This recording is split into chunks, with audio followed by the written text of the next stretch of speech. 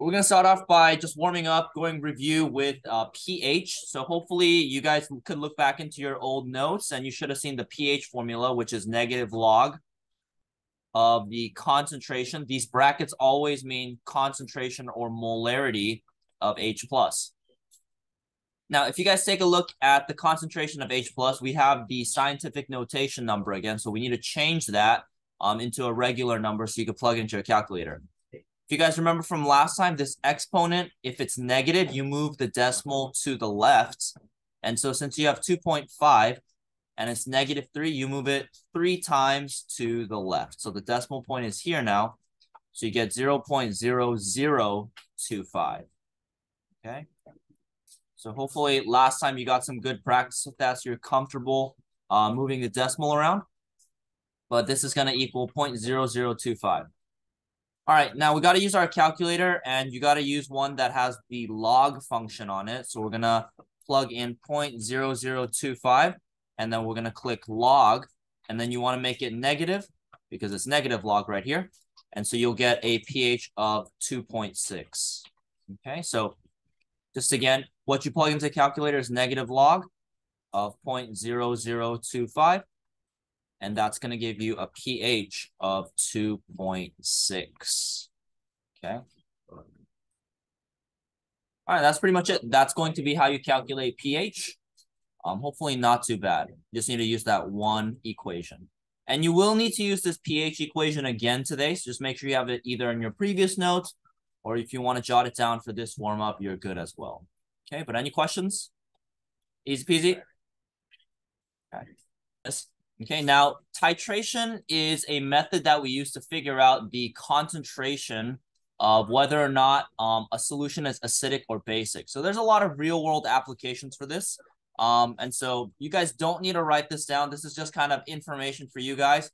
But it's a good way to measure the pH of bodies of water and things like that. We can find the pH of different cosmetics. We can find the pH of food. And so basically, it's a way for us to figure out if something is acidic or basic. So one of the parts of the lab, I think the last part of the lab, I'm going to be going to the Colorado Lagoon and stealing some water, and you're going to have to find the pH of the water in there. So people use methods like titration that we'll be using for the lab in order to figure out the pH, whether or not the water concentration for acids and bases is suitable for life and things like that. So just a quick review or information on real life applications, but let's talk about how to actually do titration. So I need you guys to write this part right here, the part that's highlighted. So titration is a way to test and determine the pH of a solution. Okay, so if you got a container of water, like for example, when I steal the water from the lagoon, we can test and figure out what the pH of that water is. Okay. So again, titration is a way to test and determine the pH of a solution. Just the part that's highlighted right now.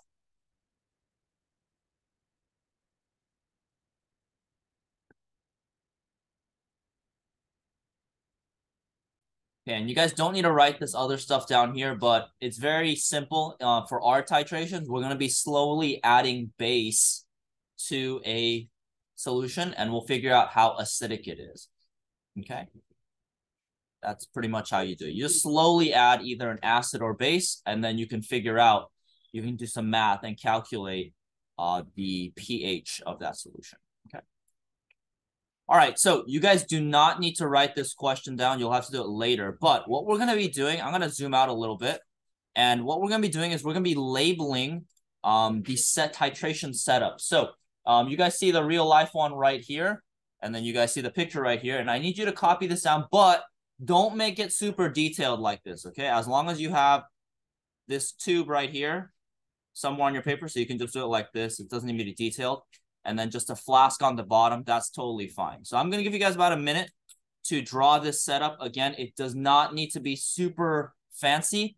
We will be labeling stuff on it, so make it a good size. Not like half a page or anything like that, but at least big enough for you guys to draw some arrows and label it.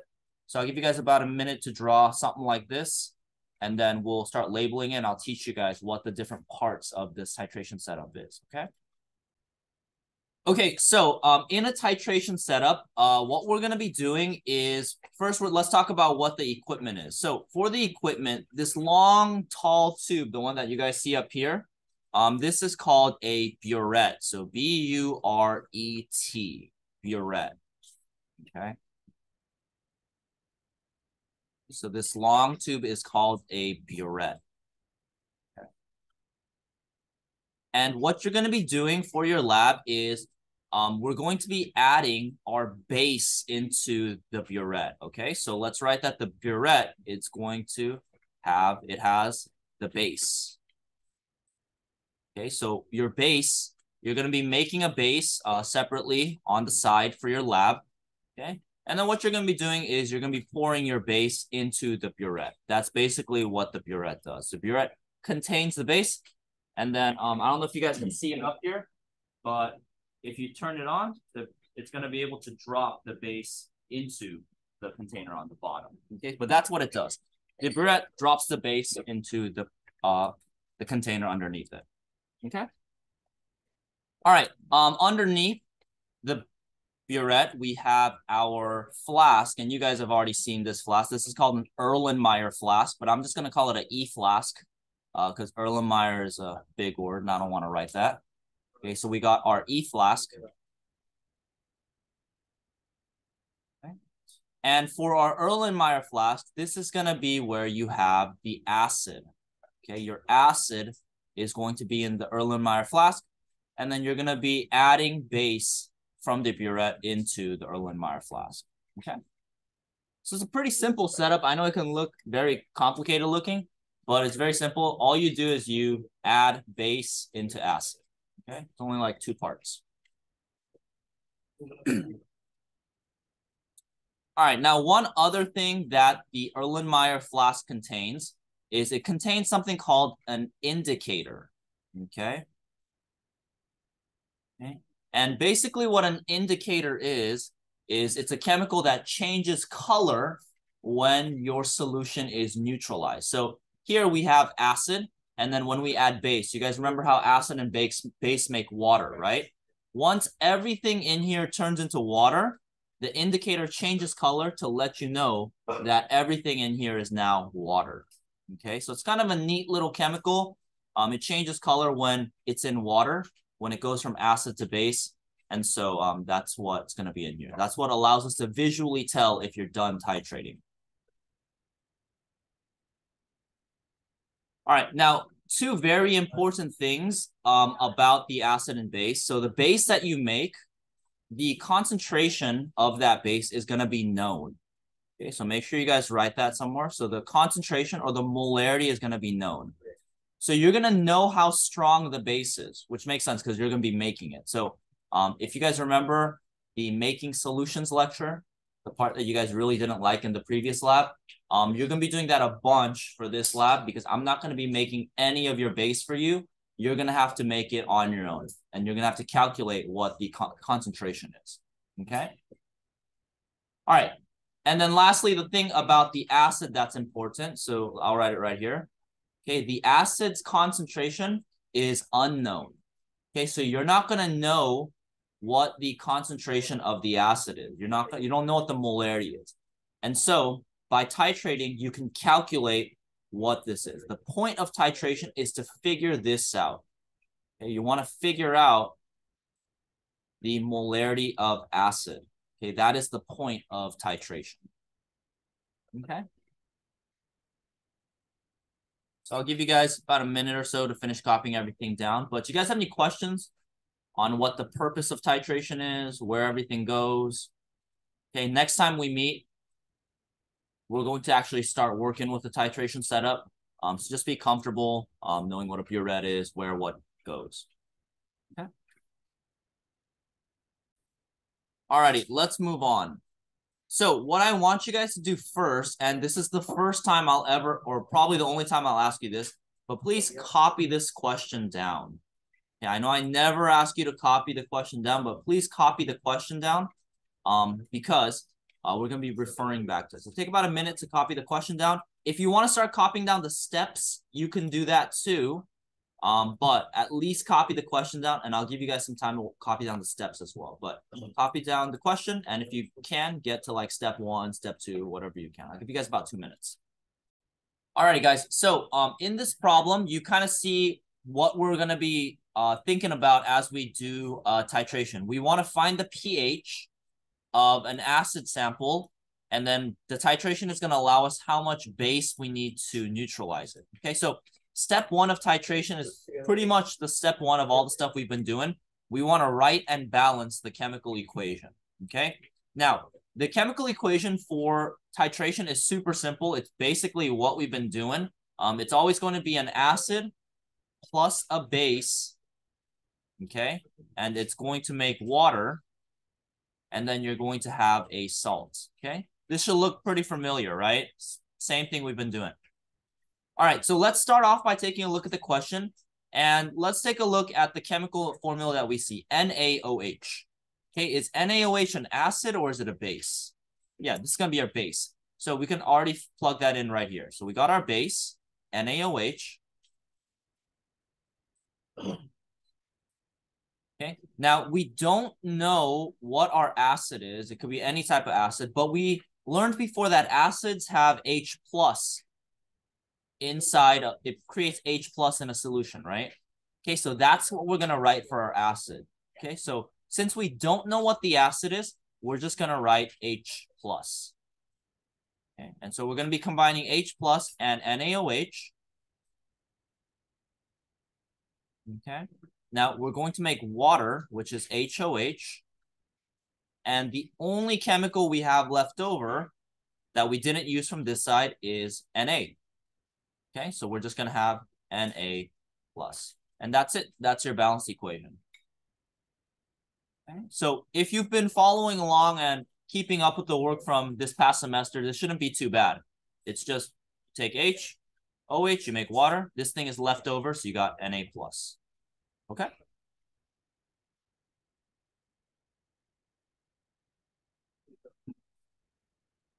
Alrighty. Any questions about step 1? All right, let's go to step 2. Step 2 is a little bit, this is probably the annoying one. This is the one you're gonna have to do the most math on. So let's take a look at it. So it says to use the molarity and milliliters of base used to find moles. Okay, so if you guys take a look at the question, let's just go through the different parts, okay? We first want to use the molarity of the base. What is the molarity of the base according to the question? What's the only number we have for molarity in the problem? Yeah, 0.4. So it's going to be 0.4 molarity. All right, now we're going to be looking for milliliters next. But if you take a look at the problem, you have 2 different numbers for milliliters, right? And so this is where you kind of have to pay attention and figure out which chemical this milliliter and this milliliter is referring to. Okay, so if you guys just take a look at the question, 100 milliliters, is it talking about our acid or our base? Yeah, it's talking about our acid, right? Because 100 milliliter sample of acid, and then 38 milliliters of base. So that means that the number we want to use here is 38 milliliters. We can just change it to liters right away, 0.038 liters. Okay. So again, we have 2 different numbers for milliliters, but this one is talking about our acid, and this one is talking about our base. Okay. Now, before we move on, I do want to give you guys a quick visual on what's happening in this problem. Basically, what this problem is telling us is that, hey, inside the container on the bottom, okay, so our flask, we have 100 milliliters of acid. Okay, does that make sense? 100 milliliter sample of acid. And then in our burette, okay, what we had to do was we had to drain 38 milliliters. So if let's say, for example, in the burette, you guys can't see the numbers from here, but it starts with 0, and then you added until you had 38 milliliters, and then the color changed at 38 milliliters. Okay, that'll tell you that you needed to add 38 milliliters. So that's where this 38 comes from. Okay, it's how much base you had to add in order to neutralize the acid. Does that make sense? Okay, So what we're going to be doing is we're just going to be using the molarity formula. So capital M is equal to moles divided by liters. Okay, and based on that information, guys, all the stuff that we've done so far with these numbers, I want you guys to take a second, work with the person next to you, and I want you guys to calculate moles, okay? I want you guys to calculate moles using these numbers and this formula, okay? It's the same thing that we've been doing in our problems. So take about a minute, punch that into your calculator, see if you can figure out the moles of base that we needed to add, okay? All right, so what we're going to be doing is we're going to be taking the 0.4 and plugging it in for capital M right here. So 0.4. Okay, for the liters, we're going to be plugging in 0.038. Okay, so what we want to do is we just want to multiply these two numbers, and that's how we're going to get moles. So you're going to pull out your calculator, and you're just going to multiply the two. So if we do that, we'll do 0.4 times 0.038, and we'll get an answer of 0.0152. So your answer for moles is going to be 0.0152 moles. And since we're talking about our base, it's going to be moles of NaOH. Okay, so that's going to be the answer for step 2. Okay.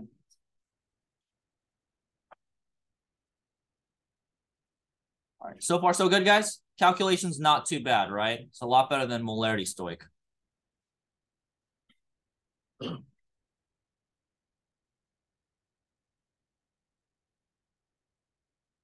All right, guys. So let's take a look at step 3 now. Step 3 is super duper easy. The first thing that you want to do is you want to take a look at your equation right here.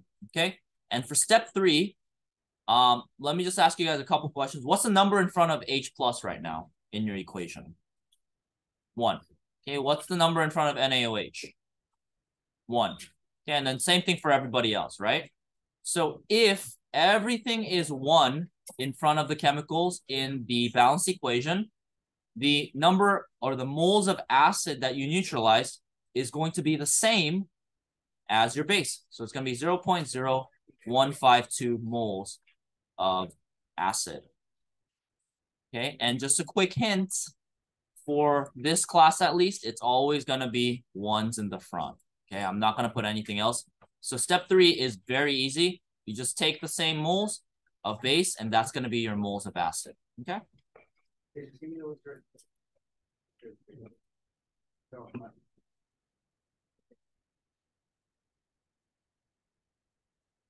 Alrighty, and now we're very close to finishing.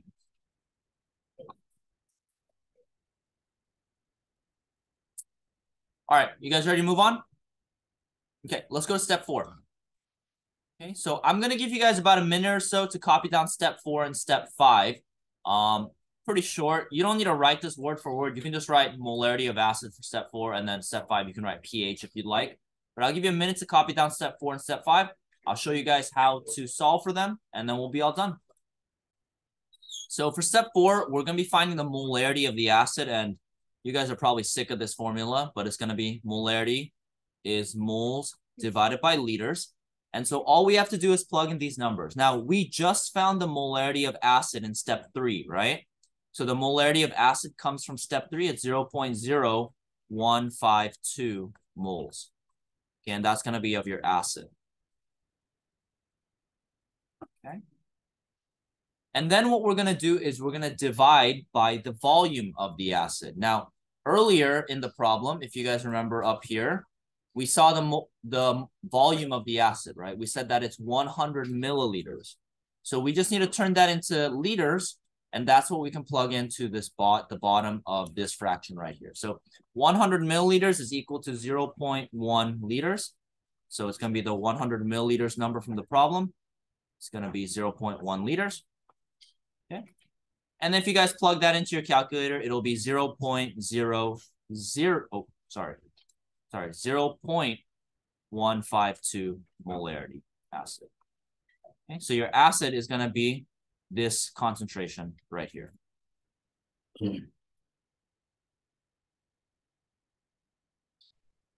All right, and then last step, this one I'll have you guys try on your own, and let's see if you guys get the correct answer. It's the same thing that we did for the warm-up, negative log of your H plus concentration, and that is going to give you your pH. So I'll give you guys a minute, punch that into your calculator. Let's see if you guys can get the correct final answer for this problem. So for step 5, super easy. All we're going to do is take the 0.152. We're going to do log, and then we're going to make it negative. And so for your final answer, you should get a pH of 0.82. If you didn't round up, that's fine. If you did 0.81, you're good. But as long as you got 0.8 something, you should be fine. Okay. Alrighty, guys. And that's titration. So that's going to be our calculation part. So I'll give you guys some time today to work on your assignment where you basically practice calculations. Next time I see you guys, I'll have you guys practice using the titration setup. And then after that, when I see you guys, I believe on Friday, that's when we'll start actually working with chemicals and things like that. Okay. And then we'll do this all next week and then probably 2 weeks or so after spring break. And that'll be the entire unit. Okay. So I'll give you the rest of the class period to work on the assignment.